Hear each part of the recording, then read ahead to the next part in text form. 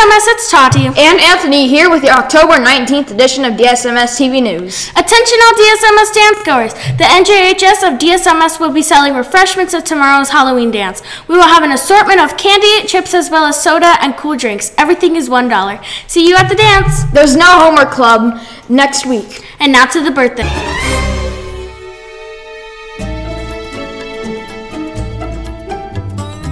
Hey DSMS, it's Connor. And Jonah with your birthdays. Today's birthdays are Dominic Gubelli, Marina Brown, Charles Thompson, and our very own Miss Reese. Sorry if I pronounced any of your names wrong. Now to the sports. Hey, it's Sarah with your sports. Co-ed and track and field begins on October 30th. All applications and fees are due on October 30th as well. The Cubs won against the Dodgers last night with a score of 3-2. The Cubs win 3 more games and they get to make it to the World Series, but if the Dodgers had won, they would have been able to gone to the World Series instead. And now back to the Yankees.